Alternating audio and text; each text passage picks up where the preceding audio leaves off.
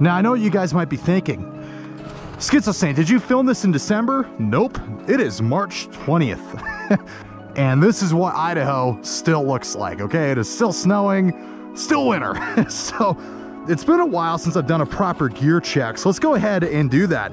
As you can see, I've gotten some really nice new toys. This is the Mystery Ranch TerraFrame 50. The lid is loaded with gear right now, so that's why it's all scrunched up. But yeah, that's the Mystery Ranch TerraFrame 50. It is a 50-liter pack. However, it has a feature called I think it's just called the TerraFrame feature, where you can basically load whatever you want in the back and strap it in. So I've got my AR back there right now.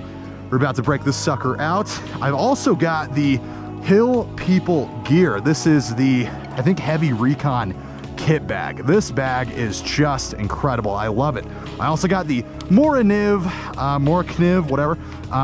Gosh, friggin', if it'll come out. This is a Swedish-made knife, I think. Morkniv, whatever. As far as I know, they're sort of like the Palmetto State Armory of knife companies. Like, they're affordable but dependable. This one came with a Molly sheath. As you can see, it doesn't work the best, but it works well enough. This knife is far and away, by far, not the most interesting knife in the world. Is that rust already? Yikes. So much for stainless. But anyway, so I basically just use knives so far for just, you know, kindling. So it's gonna do that task perfectly fine. Let's go ahead and look at what's in the kit bag here. So I transferred a lot of stuff from my Rush 24 that I used to have. I transferred a lot of that stuff into here. So we've got a flashlight, binoculars, I've got my Book of Mormon from last time, I've also got a Rite and Rain. I can also carry a bunch of other stuff as well. Back here is a concealed carry pocket. I just use it to carry magazines at this point in time. But yeah, overall, this kit bag is just awesome. If you're looking to expand a little bit of capability, if you really like having an admin pouch, this thing is great. Maybe I should do a full review on this sucker, because there are some limitations to this bag. But overall, though, I really like it. I'm not sure if it's worth 140 bucks, but it is definitely very good. The same can be said for the Mystery Ranch. As far as updates to the rifle here, let's break the sucker out. Let's get this all the way out here. I have gotten the primary arms. I think that's the GLX Aimpoint T2 mount. As you can see, I've back swept it and it's raised a little bit, so this optic is now a lot easier to use. I mean, that's $50 invested into the optic. That makes it a lot easier to use. It pushes the optic back a little bit, so overall that is great. You'll also notice the Streamlight is back. I took this off forever ago because I was going to replace it. But what I discovered is once I put lithium batteries in this, the lumens on this sucker, I mean, obviously you can't see anything outside right now. The lumens on this sucker are great. This light works perfectly well. So I have no plans on replacing that light. It is working really, really good so far. But yeah, overall, that's basically it for the gear update. Our plan today, gentlemen, we're just gonna venture up this hill a little bit more, explore a little bit, just enjoy ourselves. So you might hear me get some rambling. So let's get to it. Let's talk a little bit for a sec about layering gear. So this is something that you kind of have to learn yourself, obviously. That's what this channel's all about. I want to encourage all of you guys to get out there with your gear so you can learn for yourself what works. I've noticed putting on the Recon bag first, that works really well. Make sure it's situated, make sure my collars on my jacket are coming out. Beautiful. Okay, and then what we're gonna do, put this in the snow for now. We're gonna take our Mystery Ranch. Ooh, let's make sure it's tightened up all the way. But yeah, as you can see, the TerraFrame feature is so cool. So you can actually expand the bag outward, and you can carry a pretty decently large, I don't know, tent or gear or whatever else in between. So even though it's technically only a 50-liter bag, you can really make this thing carry a lot of stuff. If I ever am lucky enough to go moose hunting or elk hunting, you could easily carry a quarter back there. So I think the TerraFrame line is actually inspired by their hunting line. So yeah, but it's more marketed towards backpackers. So now as far as this bag, I got it on sale for 300 bucks. Personally, guys, I would not spend any more than 300 bucks on this bag. It's great.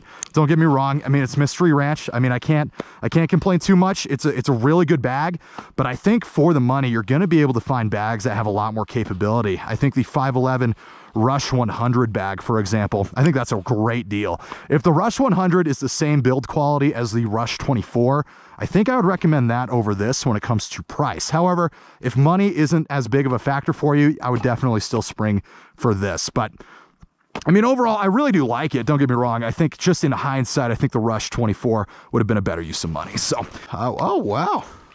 Let's check the glass on that. There you go. Perfectly clear. Nice. Oh, I'm an idiot. I forgot my sling. Oh, man. Okay, I guess we're, oh, that's not good. That's fine. Okay, that's okay. We'll carry it like this, like a frickin', like we're in Vietnam or something. Good freaking grief.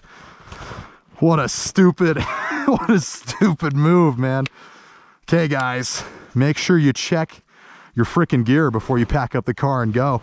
I was so excited to get out here this morning. I completely forgot to put my sling back on. So there you go. I'm not perfect. I'm not a perfect Minuteman. I'm not a perfect forest wanderer. I clearly still make mistakes. That's a big one, but no big deal.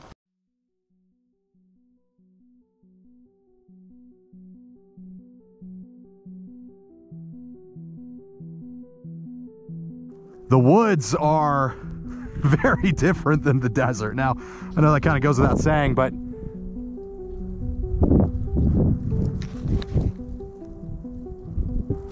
what the frick?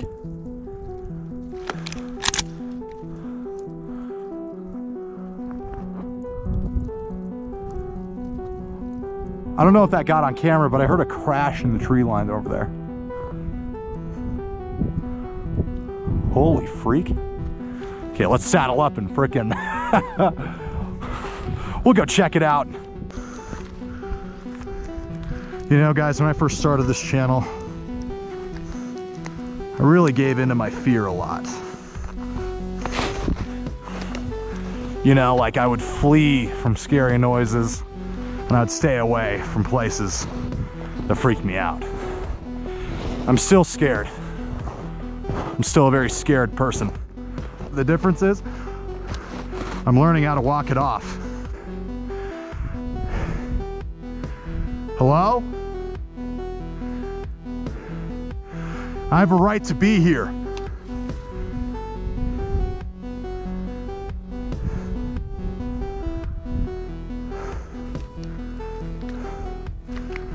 Huh.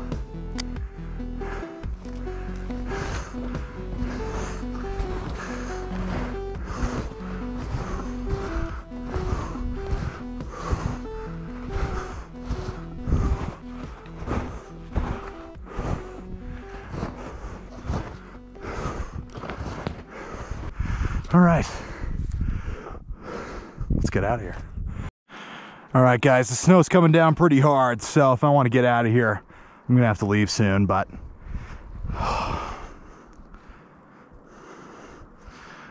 guys, I want to leave you with a little thought. I don't know how many of you are interested in catastrophism or catastrophism or whatever it's called. Basically, what it is when you do enough research into ice ages, meteorite impacts, things like that, you begin to gain an understanding of just how vulnerable this planet really is. And at any time, a giant rock from space could come and wipe us all out, and there's nothing we can do to stop it. And so maybe it hits on the other side of the planet and you survive and you just have to endure the societal reset, or maybe it lands on top of your house, you don't know. And so it's important to make sure that you're prepared for that event. Okay? Now, how do you become prepared for an asteroidal impact? Well, there's a few ways. One is make sure you got gear that is going to enable you to do a wide variety of different things, okay? With this Terraframe backpack, Okay, I can sustain myself with 2, maybe 3 days worth of supplies, a tent, a bunch of other things. With that rifle, I can secure my food storage. I can secure my water and food storage. That's why it's so important that you get a gun as soon as you can. Everything you have is someone else's if you don't have a gun.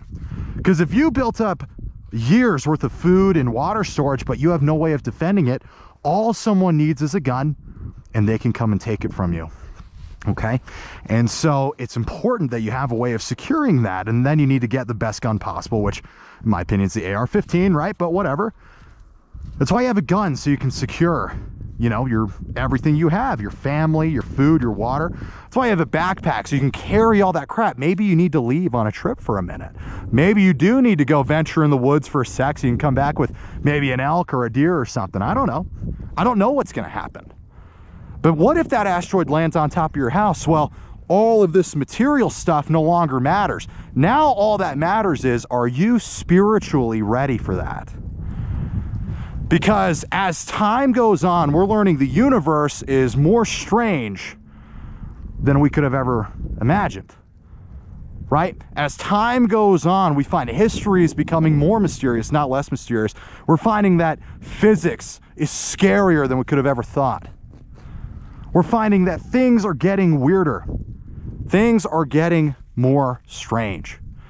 And that means that it's more than likely, in my opinion, that something happens after you die. Are you ready for that experience? What do you think you need to do to be spiritually ready for that? So are you spiritually prepared?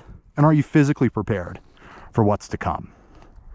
So that's what I'm going to leave it with you guys today. Just dwell on that. So I love you guys. I know this was a short one, but I really appreciate all of you and your support. If you want to see more armed expeditions, go ahead and subscribe, leave a like, and please, please leave a comment. I love interacting with you guys. You guys are very intelligent, very fun people. I love talking to you guys in the comments. So please leave a comment. I'd love to hear from you guys. So anyway, have a wonderful rest of your day. I'm going to chill out here, pray, eat some food, and then I'm going to get the frick out of here. So have a wonderful day.